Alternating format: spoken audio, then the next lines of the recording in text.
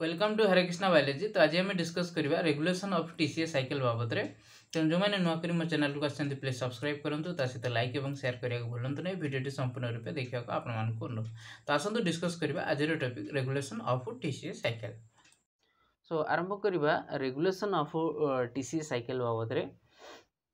जी regulation बोले किभली भाव में मोर जो विभिन्न प्रकार जो इंटरमीडिएट जो फॉर्मेशन होची सबस्ट्रेट अवेलेबिलिटी रोची बा किसी केस रे कोन हेते ना प्रोडक्ट इनहिबिट होता है। तो सी सब कथा को आम ये टीसीए साइकिल किभली भाव में रेगुलेट होता है ताको हम डिस्कस करवा। The regulation of citric acid cycle is largely determined by product inhibition and substrate availability. एते मात्रा रे हमरो सबस्ट्रेट रो अवेलेबिलिटी रोची प्लस हमरो जो को केस रे प्रोडक्ट रो इनहिबिशन होची। तो से सब बाबत रे एठी हमें माने सीडे को हम विशेष करके रेगुलेशन आकार में देखिबा।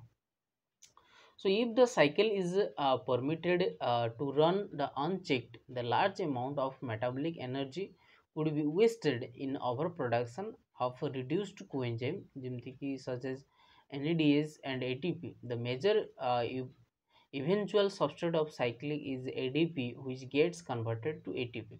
So a reduced amount of ADP causes accumulation of a precursor NADH, which in turn can inhibit the number of enzymes.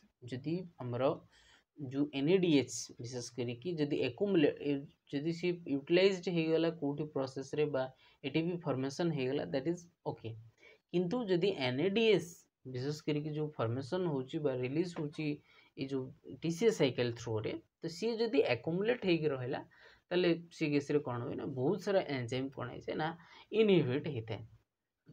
So NADH a product of all dehydrogenase in the citric acid cycle with the exception of succinate dehydrogenase, inhibits pyruvate dehydrogenase, isocitrate dehydrogenase, alpha ketoglutarate dehydrogenase and also citrate synthase। मैंने कितने enzyme देखा कौन होची ना inhibited हेते बा जो हमरो NADH जेतबे एक्सेस हेकी रहउची तो ई केस रे ए माने ई सब एंजाइम को कौन करते हैं ना इनहिबिट करते हैं।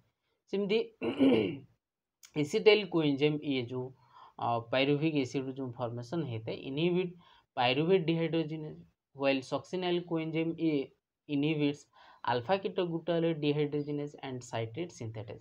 When tested in vitro जेतबे laboratory condition test करायतला J with TCA enzyme the ATP inhibits citrate synthetase alpha ketoglutarate dehydrogenase. However, ATP levels do not change more than 10% in vivo between rest and vigorous exercise. এই case রে ATP मध्य किछि किछि case रे citrate synthetase alpha ketoglutarate dehydrogenase ई सब को कोन करथे हैं ना इनहिबिट करथे हैं। सो देयर इज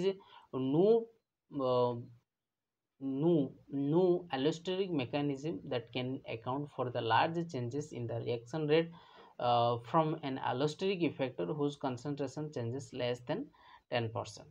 तो जोड़े कि 10% रो लेस देन जदि 10% रो कम हो तो से केस रे हमरो एते चेंजेस किसी हे न था allosteric mechanism किसी हमरो जणा होई न था।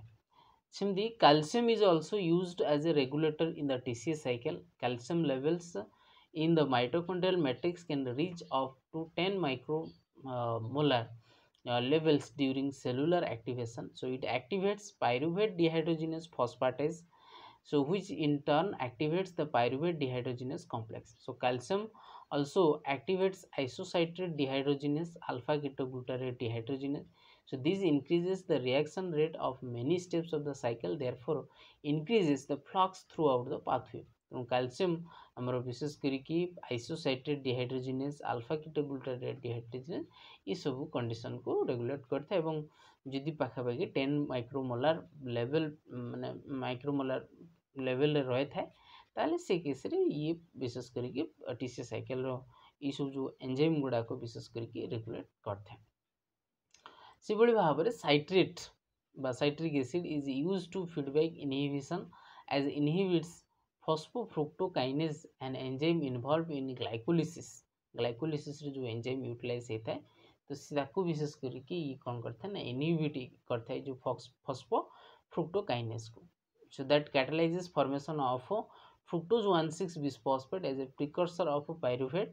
So this prevents a constant high rate flux when there is an accumulation of citrate or citric acid and decreases in substrate for the enzyme. যদি citric acid accumulation excess ରହୁଥିବ ତ ସେ କେସ୍ରେ ସେ କ'ଣ କରୁଥିବ ନା fructose kinase जोटा कि ଆମର glycolysis process रे जो fructose 6 phosphate जो formation 1,6 biphosphate जो formation करता है तो ताकू कौन करे ना inhibit करते हैं. So recent work has demonstrated an important link between intermediates of the citric acid and regulation of hypoxia inducible factor by HIF plays a role regulation of oxygen homeostasis. विशेष करके ऑक्सीजन होम्योस्टेसिस जो maintain करता है. So and is a transcription factor that targets the angiogenesis, vascular remodeling, glucose utilization, iron transport and apoptosis. HIF is synthesized constitutively and hydroxylation of at least one of two critical proline residues mediates their interaction with E3 ubiquitin ligase synthesized constitutively and hydroxylation of at least one to two critical proline residue mediates their interaction with E3 ubiquitin ligase complex, so which targets them for rapid degradation. So the reaction is catalyzed by prolyl 4 hydroxylases. So fumarate and succinate have been identified as a potent inhibitor of prolyl hydroxylases, thus leading to the stabilization of HIF. तेणु जो recent जदि view आम देखा जो HIF जोटा आम कहे जोटा कि हाइपोक्सिया इंड्यूसिबल फैक्टर जी की विशेष करी मेन रोल प्ले करे ऑक्सीजन होम्योस्टेसिस को मेंटेन करे. तेणु केस रे जो सक्सिनेट विशेष करी मैम जब देखा फ्यूमारेट and succinate have been identified as a potent inhibitor. ये मैंने विशेष करी इनहिबिट करती कि सक्सिनेट और फ्यूमारेट जोटा कि आमर जो प्रोलिल हाइड्रोक्सिलेज जोटा कि विशेष करी आमर जो फॉर्मेशन होता है जोटा कि आमर जो कन्स्टिट्यूटली हाइड्रोक्सिलेशन जो एटलिस्ट वन टू क्रिटिकल जो प्रोलिन जो फॉर्मेशन दरकार होता है तो ताकू ये मैंने विशेष करके इनहिबिट करते. तेणु यहाँ हूँ आमर गोटे माने रिसेंट व्यू जोटा कि इंटरलिंक कर जो प्रोलिल 4 हाइड्रोक्सिलेजेस एंजाइम को इनहिबिट करता है ये आमर फ्यूमारेट आउ सक्सिनेट. सो ये थिला आमर विशेष करके आम ये 5 पॉइंट जे विशेष करके रेगुलेशन कथा आम लिखा. तेणु ये थिला आमर जो रेगुलेशन ऑफ TCA साइकिल कथा. Thank you for watching till the end. Please subscribe, like and share.